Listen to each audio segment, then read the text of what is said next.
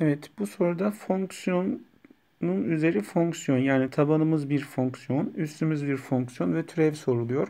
Bu tür sorularda her zaman her iki tarafın elenini alıyoruz arkadaşlar. Dolayısıyla ln y eşittir ln x üzeri ln x deriz. Bu da ln y eşittir ln x çarpı ln x olur. Bu da arkadaşlar ln x'in karesi olur. Yani ln y eşittir ln x'in karesi.